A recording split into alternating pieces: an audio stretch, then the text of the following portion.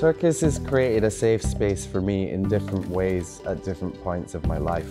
I often didn't really feel that I belonged in many normal social circles.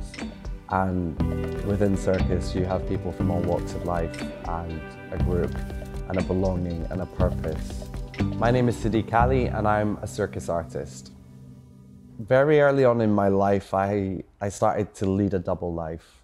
I think many queer kids do. It can be quite tough growing up in a Western society with teachings that maybe don't fit with what your peers are having. On Fridays, I would go to mosque and we would do a Friday prayer, and I would get pocket money for going to the mosque, and then afterwards I would go and spend that on cider with my goth friends and hang out. To make myself feel safe and comfortable, what that meant was playing different characters. It's something that I explore in a lot of the work that I do now. The Chosen Haram is a queer circus theatre show that explores the story of a gay Muslim and his relationship with a Westerner, and we tell that story through Chinese pole. The big thing happening for me and my work this year is Edinburgh Fringe. For the first time, I am in a position where I'm bringing my own work to my own city, and that's exciting. And it's not just that I'm bringing my own work to my own city, I'm bringing a piece of work that is strong, it's powerful, and I am extremely proud of. So I'm currently in a rehearsal process where I am teaching the secondary role to this other artist, but because I want the role and the story to be relevant and important to them, it's about finding their journey through it. It's not about teaching them the exact choreography that exists before, it's about teaching them the story, the character, the intention, and helping them find their own way through this story. I moved to London kind of on a whim.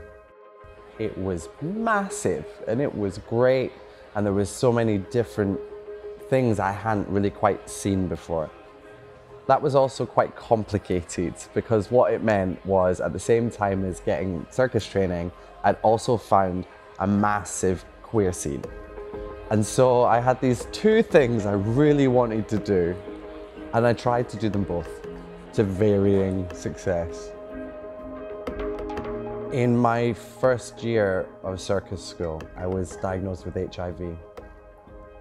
And I felt at the time like I deserved that, and that it was an accumulation of the life I had started to live, and that it was a result of that. I went on a bit of a downward spiral. I used it as an excuse to stop caring about myself, to stop trying and to almost accept the shame. I had to take time out of London then, and I had to come back home. I had to refine myself, and I had to find my roots and ground myself again. And as I did, I realized a few things. I realized that through circus, I was doing something extremely physical. My body was getting stronger and I was achieving more and more physical results. And that, for me, completely countered the perception that I had of being an HIV positive body. It meant that I had something I could hold on to and literally climb and prove to myself and the outside world that HIV doesn't stop you doing anything.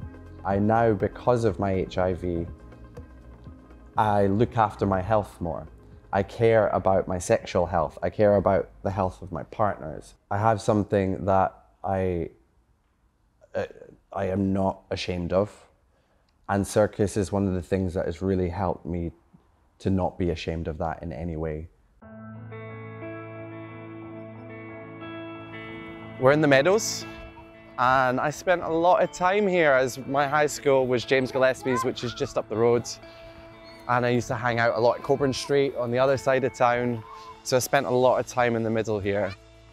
I think I realized I was queer quite early. I remember having a girlfriend when I was in second year of high school. So I'd be about 13, and we used to walk down the top end, which was the links, I think, down the Meadows, holding hands, kissing and just putting a show on, really. And I never wanted to do anything more than kiss her. Wonder why. It wasn't long until afterwards when I couldn't really kind of play that game anymore, and I had my first kind of kiss and interaction with a guy.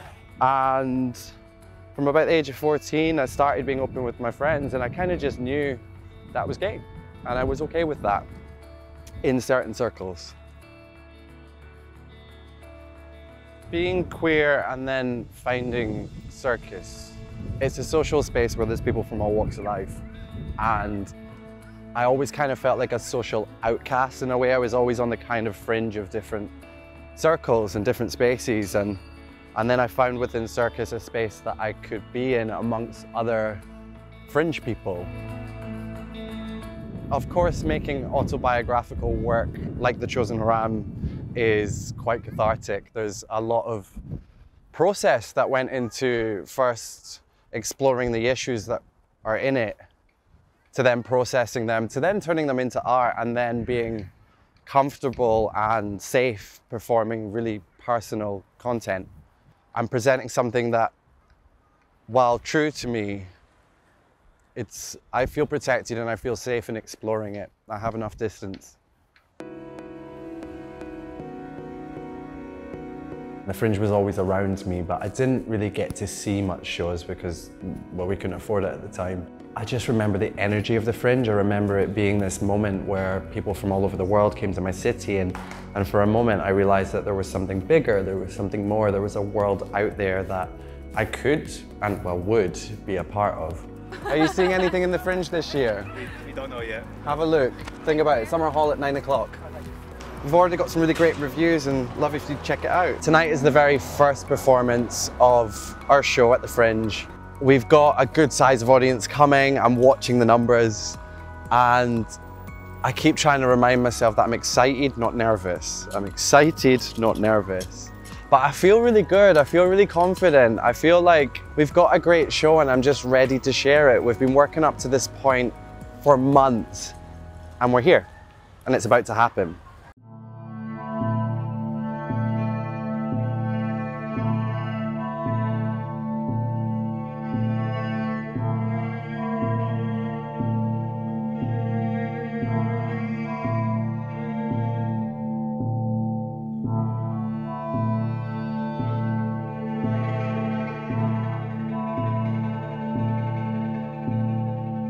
I think it was amazing, really. Very powerful, very creative, very intense.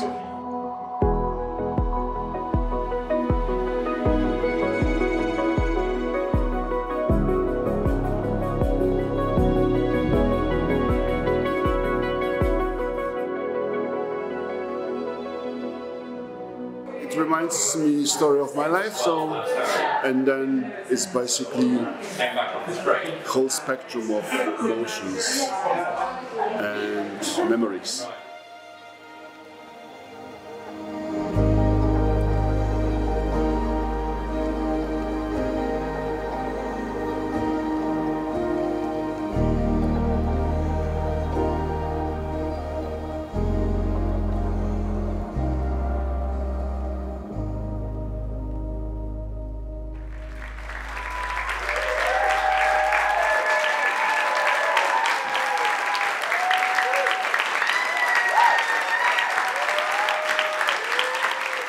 That went all right. That went all right. Obviously, we've just done the first show.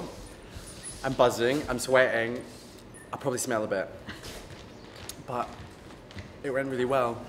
I'm really happy to be here actually, and let all my energy out with this performance. It's nice. It's super nice. If I take a moment and stop and look at where I am just now, it can catch me. I feel proud of myself and the things that I've come through.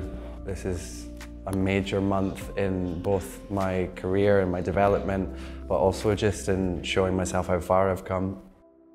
It's really hard to remember to stop and take a moment and see how far you've come and feel proud of yourself.